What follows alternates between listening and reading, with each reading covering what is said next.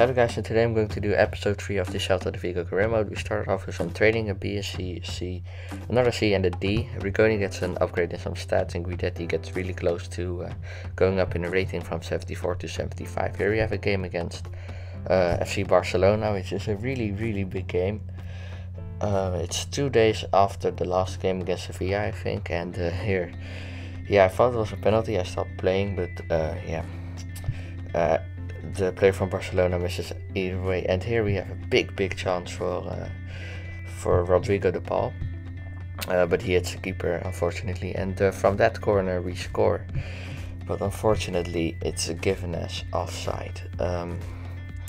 We're going to see in a minute, but I think it's because he was behind the keeper, and then it didn't matter if there was a defender behind it, but that's at least what I think. Here we have Oriana on the ball, cuts inside nicely, and he I tried to do a cross, but it didn't really work, and then for the rebound Rodrigo de Paul misses, and here we have Nolito on the ball, cuts inside and hits the keeper as well. We have a big chance of winning this game so far, but maybe the second half will be a bit different. Here we have a chance for Barcelona. Mascherano in the 83rd minute went up for it, and first we cut it out and then it got back, and if you don't finish your own chances, then your opponent probably will. Here we have a game up against SD Eibar. It's an away game, and here we have a chance for Nolito. Nolito in the 13th minute, he cuts inside, he gets taken down pretty brutally, but that was a penalty, and I think Nolito himself is going to take it. Here you can see again, clear penalty, no discussion again, I think. Here you can see Nolito is going to take the penalty himself. Nolito has been performing well, and here we can see if he scores his penalty, and he does. 1-0 for Celta de Vigo against Eibar. This is a game we really should win, and we do take the lead early on, which is nice, putting the pressure on them.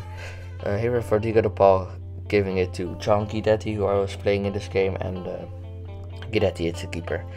Here I went in for another low cross. The keeper collects, and here it's a big chance for Eibar. It's posted twice, and then the second rebound doesn't go in as well. Here we have Oriana on the ball. He's pretty tired. I decided to cut inside with a ball roll, and he missed. Here we have Guidetti on the ball, but he apparently fouled someone of Eibar, but that was the end of the game. Here you can see Rodrigo de Paul goes up in the rating, and Rigoni grows in his stamina. De Paul, I think he's been performing pretty well, but not outstanding. Here we have a game up against Valencia. Valencia are a good team. I think this will be an interesting game here. Valencia in the 4th minute already have a chance, but they do miss it. Here we have Iago Aspas on the ball. It's not offside, and he hits the keeper. Either way. But here we have another chance for Valencia. He hits the post from pretty far out. It was a great shot, but that was how the game would finish, as a 0-0 draw. Here you can see Rigoni had his stats: 76 curve already at 17 years of age, 79 to 94 potential, which is really good, and 62 overall.